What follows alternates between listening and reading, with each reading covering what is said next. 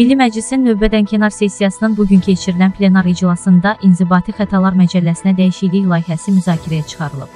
Dəyişikliklə epidemiya, əleyhinə rejim, sanitariya-gigiyena və karantin rejimləri dövründə fərdi qoruyucu vasitələrdən istifadə ilə bağlı cərimələr artırılır.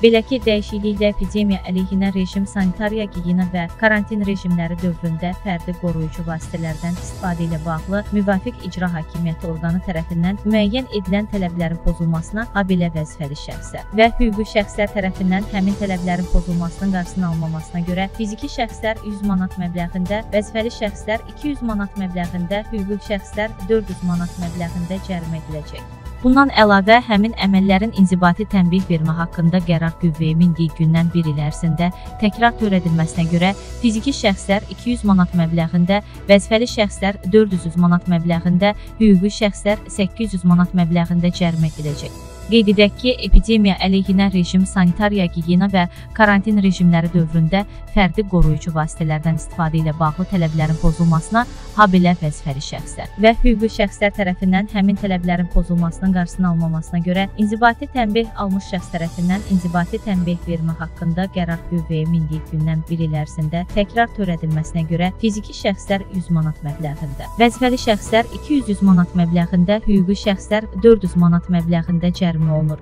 Məcəlləyə dəyişiklik müzakirələrdən sonra səs verməyə çıxarılaraq qəbul edilib.